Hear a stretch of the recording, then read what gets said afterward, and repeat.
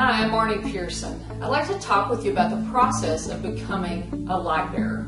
A light bearer is someone who wants to change the world, someone who wants to leave an impact, a legacy, and who lights the way to freedom for others. And that freedom could have to do with emotional baggage, freedom from financial bondage, it could be political freedom, it could be freedom of thought, freedom to be yourself. There's all kinds of freedom. And light bearers lead people. They light the way to freedom. Now, if you're excited about becoming a light bearer, if you're watching this video, I'm assuming you are, then I want you to know a little bit about the process, because I think it's important to get a bearing of where you are in the process and what's coming next. And it helps give you kind of a sense of direction, because you're a person who's lighting the way for other people, and you need to know where you are in this process. If you're going to lead other people, you got to know the kind of the ground of where you are and where you're going. So first off, let's just start with my analogy of the quartz. Quartz is hewn out of a stone here, hewn out of the mountains or the rocks somewhere. Got this out in Zion National Park, and it's got some, look how that sparkles there. It's got some lots of nice little qualities to it. It's also got some blemishes and flaws, and it's white, but it's also brown, and it's not perfect or anything. Now, if you take this and you cut it, it can become white. Look how beautiful and white that is. And there's no major brown spots or impurities. It's got that white piece and the clarity even at the top. Now, if you work this quartz even further, you can get it till it becomes clear. Almost. There's a few cracks and flaws in this piece, but it's clear. And if you keep working it, you could get it transparent.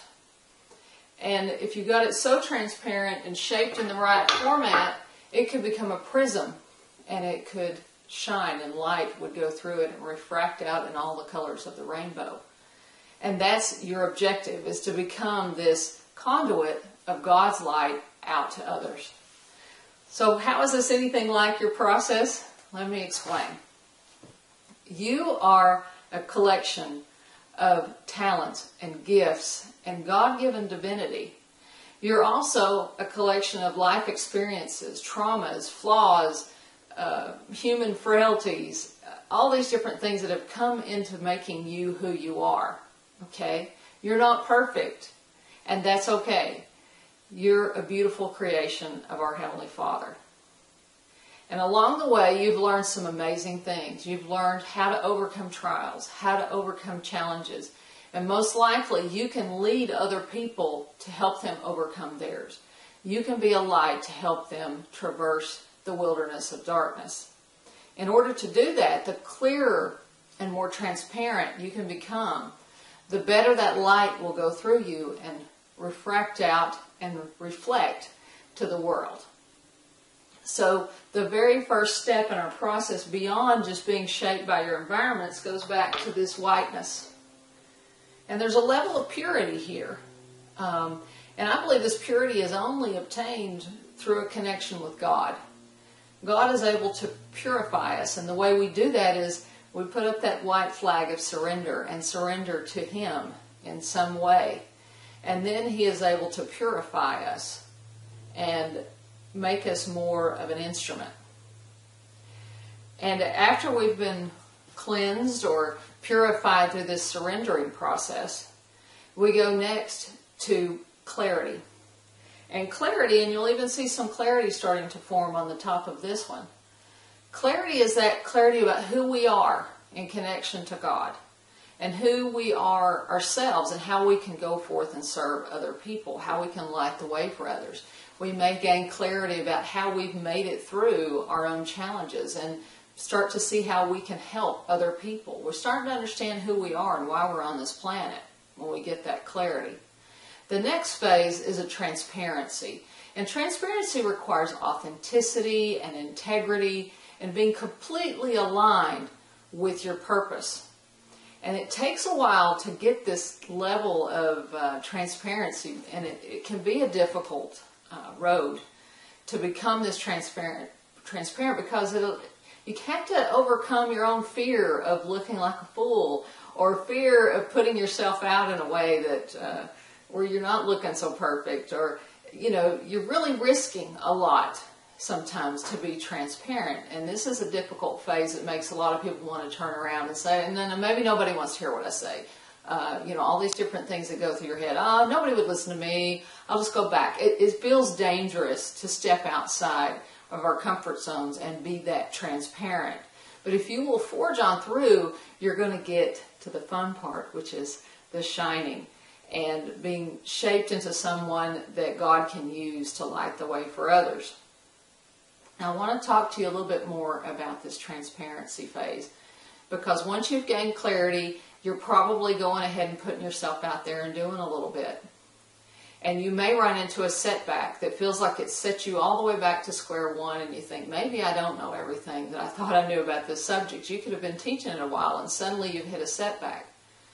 And I know for myself, I hit my own setback like this.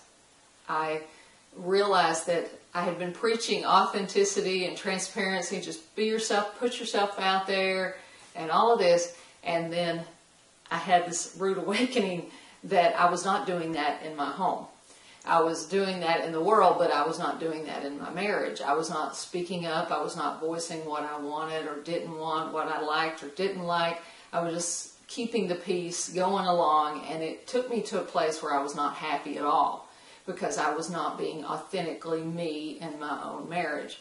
And so I had to back up and spend some time fixing this, learning to communicate, learning to voice my opinion and what I felt like, and learning to be me in the partnership of marriage. Now, a lot of my colleagues have run into similar situations where they're doing just fine, and then they hit a wall, and it feels like, they're being tested on the very thing they're teaching. And I have a theory that we're all teaching what we need to learn. We're all teaching what we need to learn. That's why we're digging into it. That's why we're learning about it, because we know deep down we've got an issue with this and we've got to deal with it. And so teaching is a way to learn, and that's okay. There comes a time to be completely transparent. You've got to deal with all of this. You have to deal with the impurities, the things that are blocking the light from flowing through you completely. And that's what transparency is about. And it is a process. Nobody's going to become perfect, and you don't have to be perfect to share your message. So keep on sharing it. But don't be thrown if you hit this wall at the transparency phase where you feel like you're back to square one. Press on through. You're not a failure. All the principles that you've taught up to this time are true. Keep going. This is your chance to prove it and brush away those last impurities so you can really shine forth and make an impact and create a movement around your message in the world.